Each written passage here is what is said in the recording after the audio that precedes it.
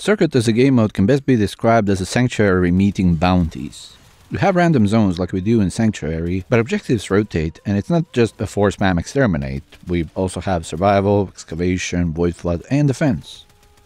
And we have two separate paths, regular and steel path. And what's really interesting about a regular path is that it provides an alternative way to obtain Warframes and their augments.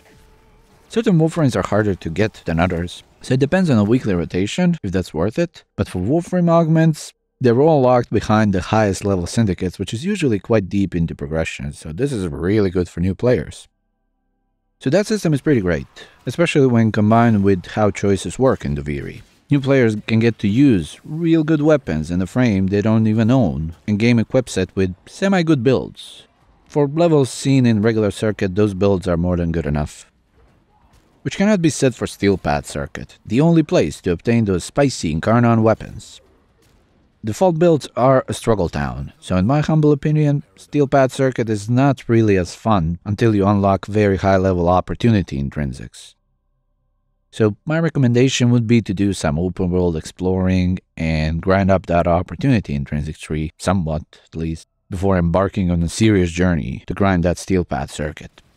Sure, you can get lucky with the gear, but it's highly unlikely because enemies scale super fast. It takes only 18 zones to meet level cap enemies. And while most of those stages are doable, it's defense that's troublesome. Very troublesome. And for multiple reasons. One is that the objective does not scale nearly as fast as enemies do, and certain enemies do more damage than the others. So somebody can randomly shave off half of the HP from that thing, especially grenades.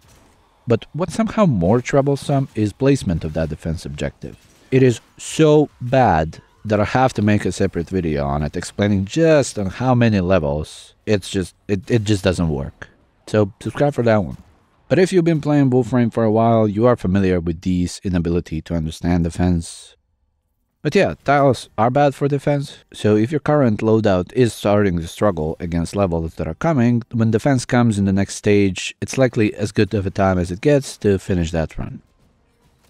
Decrease make builds perform way better, which is why those level cap enemies do not feel the same as those in other places in the game.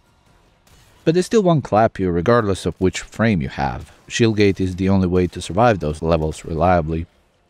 Some decrees are better than others, but most of them work well depending on what you focus on, or rather what you get lucky with. Because chances are you won't have more than one great weapon, and you'll pick decrees that help that. Thing to note is that game picks which mod config it thinks is best, so I had a weird case where my Tene Arcaplasmor felt worse than it should, only to notice that game picked my Profit Taker config over my regular config, despite my regular config being first and Profit Taker being in a third slot. I'm not 100% sure why, but I'm 99.9% sure it's because Galvanized Savvy does not show any damage increase in stats in the modding screen, even if it's like 1,000 times better than Prime Point Blank. So that's something to be careful of. Check which mod configuration game picked. My personal opinion is that this should not search through all the configs and compare them if first configuration is fully populated. That would completely fix this issue. Most players put their everyday config in the first slot, and other two slots are populated if there are more specialized configurations. Aside from my beef with these inability to make good defense missions, I really like the circuit. Of course, because Incarnon weapons rotate every week, and it can be a few hours of grind each week to obtain them, depending on your luck with the choices, I'll have plenty of time to get sick of that game mode. It will be like a couple of months before we obtain all the Incarnon weapons, but I think Decrees add a fun element to it, making a lot of stuff perform insanely well. Like the status spread decree. I think that any powerful status weapon is a nuke that works even on level cap enemies. I've had Kuva Kolm nuke level cap groups just in few shots without armor stripping, and no hunter munitions either. That's ridiculous. But yeah, part with decrees is really fun, I gotta say. Certain weapons that are fun but kind of on the lower end can become insane with just a few decrees. Which is something that could keep this game mode more novel for a longer period of time. All the fun is allowed, except pets. Those are not allowed for some reason. Guess they are just too OP. But to be fair, they'll just die all the time. But yeah, in conclusion, regular circuit, real good for new players. Steel Path Circuit requires us to have our opportunity tree unlocked to some extent. Defense sucks, Rewards are great in both paths to their respective players. Decrees make everything fun. And D gave another middle finger to companions. Thank you for watching, and I'll see you in the next one.